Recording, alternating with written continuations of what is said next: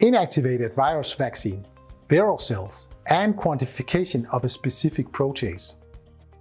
Those are the keywords of this case study.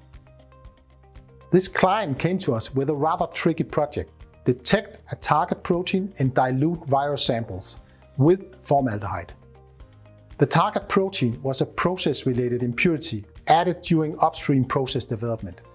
The protease, TrypLE, is widely used to loosen mammalian cells such as CHO, HEC293, A549, and Vero cells. To evaluate the clearance of TrypLE in vaccine batches, we developed a mass spectrometry-based assay.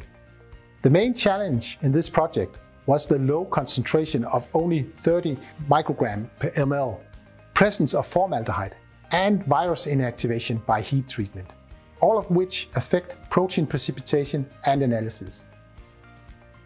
To develop a reproducible quantitative assay, we had to dig into our toolbox and experience from more than 20 years of protein characterization. Here you see a 5-point calibration curve for one of the signature peptides, detected well by LCMS.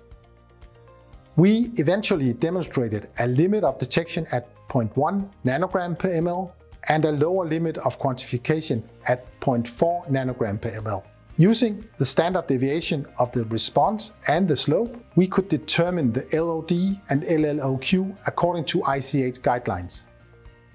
The client now uses the assay for data-driven process development and for comparing different purification strategies. On a side note, mass spectrometry does not care where the proteins originate from. Therefore, the assay was also used to identify and quantify 14 individual Vero host cell proteins and viral proteins.